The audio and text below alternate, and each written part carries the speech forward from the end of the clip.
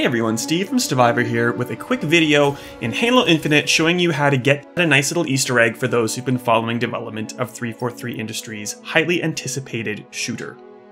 Now before we get into where the Easter egg is, and the skull of course, you'll need to do some prep work in the form of finding at least 3 Spartan points on the Zeta Halo. That'll allow you the chance to upgrade your grappleshot to reduce its cooldown. You'll see why soon. With that out of the way, let's get into it. Can be found at the top of Mission 4's titular tower, and this video will show you an easy way to use your grappleshot in order to get to it. Follow along.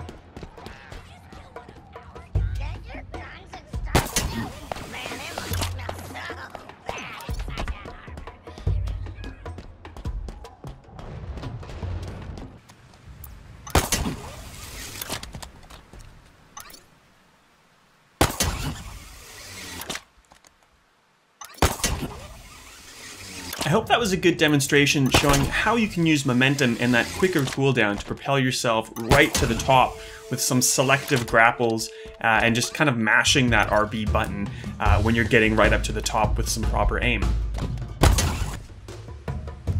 And loop around for a lovely Craig the Brute Easter egg. It looks like everyone's favorite low polygon baddie has gone on tour.